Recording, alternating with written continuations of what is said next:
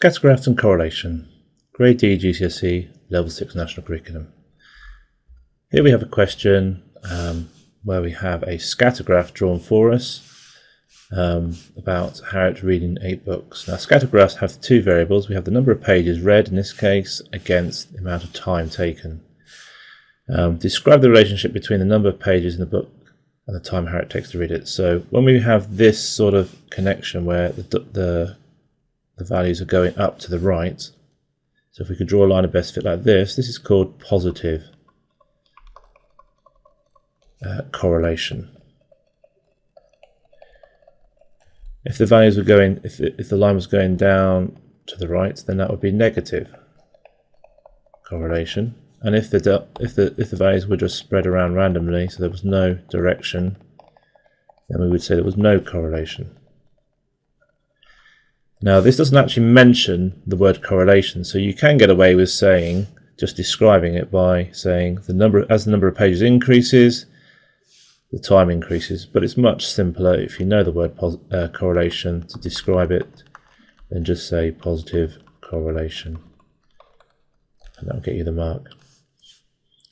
Okay, Harriet reads another book. The book has 150 pages. Estimate the time it takes for Harriet to read. So here we should draw in a line of best fit onto our data. Now sometimes it can be quite tricky to draw a line of best fit, but this data is very nicely spread so that you can keep the data even across the two lines, across either side of the line.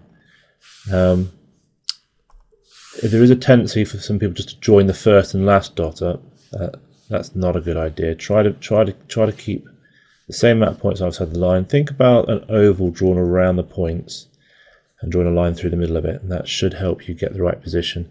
It's not vital for it to be exact, but it should be fairly close. So 150 pages. Again, let's draw a line in for this. Let's use 150 pages to come up to our line, and then we need to come across from there and read that off here. Now be careful with the scale.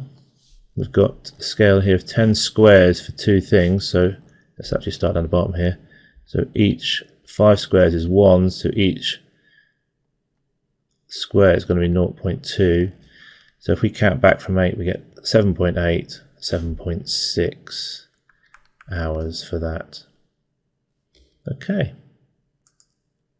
There is quite a range of values allowed for this. You're allowed to get anything from 6.5 up to 8.5, dependent on your line that you draw, because not everybody's going to draw the same line. But so long as you've got your line drawn in, draw the lines on to show that you're reading the value, you should get the 2 marks here.